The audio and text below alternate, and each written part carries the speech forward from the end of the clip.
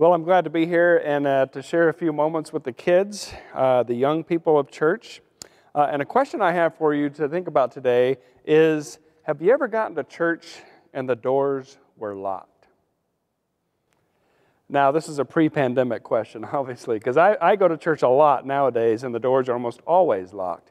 But I'm thinking back to before pandemic, when you come to church, you ever get here on a Sunday morning and the doors are locked? That would be a crazy thing. I actually showed up at a church on a Sunday morning, again, pre-pandemic. I went to what I thought was the front door. This might have been a Presbyterian church, by the way.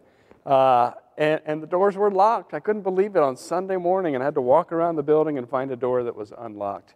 And I'm thinking about this today because there's a story in the Gospel of John about Jesus appearing to the disciples on Easter Sunday. They're all gathered in one place, but the doors where they gathered were locked.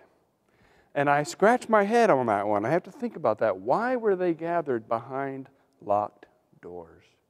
When do we come to church and find the doors locked? And why would we ever think that that's a good idea to lock our doors to the outside world?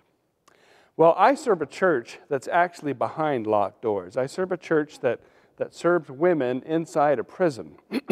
So every time I go to that church, the doors are locked. Not just one door, but lots of doors and gates and fences, and locks are big in a prison, right? But it's interesting to me to be in a church behind locked doors where hearts are opened. And I've seen women's lives change, women who are in prison and having their lives changed behind those locked doors. And when Jesus comes on Easter Sunday and appears behind those locked doors, he gives us a message of openness. And he breathes the Holy Spirit on his disciples. And he says, "Peace be with you." He breathes on them. So take a big breath with me.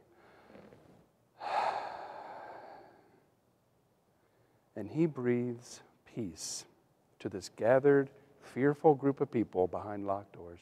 And I think from then on, he sends them out into the world. He opens hearts, he opens minds, and he opens the world to the possibilities of his love and his resurrection power for life. Let's pray together. Dear God, we give thanks for Jesus showing up behind locked doors, for breathing your spirit of life into us, for opening our hearts and our minds and even the doors that we lock and hide behind. May we continue to open to your life-giving presence and resurrection power. Amen.